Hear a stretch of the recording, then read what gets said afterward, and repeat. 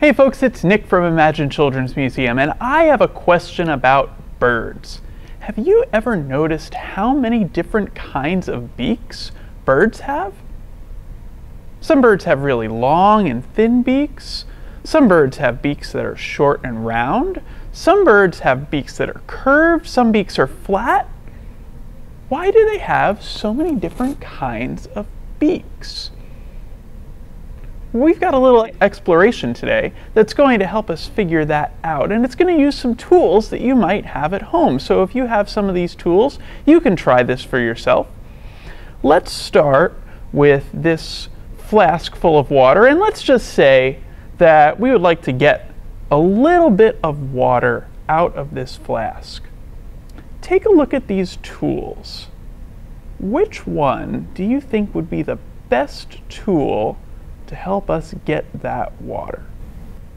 I think that we should try using this pipette.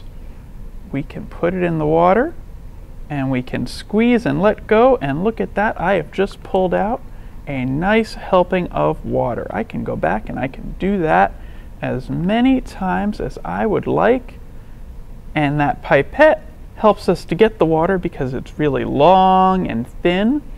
And what does this have to do with birds? Well, there are some birds like this hummingbird that like to drink nectar. It is their food source. It is their diet. And so in order to get to that nectar at the center of flowers, they are going to use a really long, thin beak to be able to probe the center of that flower and find that sweet, sweet nectar. Now, imagine that you are not a hummingbird. Now imagine you are a pelican, a great big pelican living by the sea.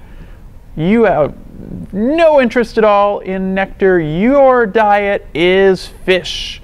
You are very excited to eat some fish, and you need to scoop them out of the ocean. Take another look at those tools and tell me which tool you would use to scoop up some fish.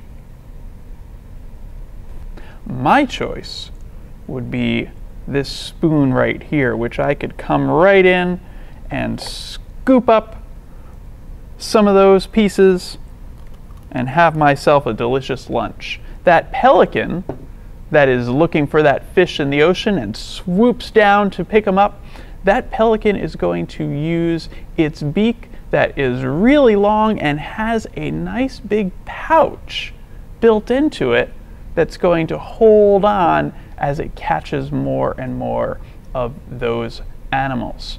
Now, let's say for a minute that you are a different kind of bird. Let's say you're a warbler and you're interested in these delicious looking caterpillars on this log. What tool do you think you would use to pick up those caterpillars? A warbler's beak is slim and it's pointed, and that's a lot like these tweezers, which I can use to get a couple of caterpillars.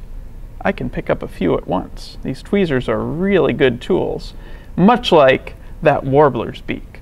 Now, did you know there are some birds that actually find their food in the air and can catch it as they are flying through the air? This tree swallow catches insects as it flies through the air. Take a look at its beak. Do you think its beak would be good at catching insects?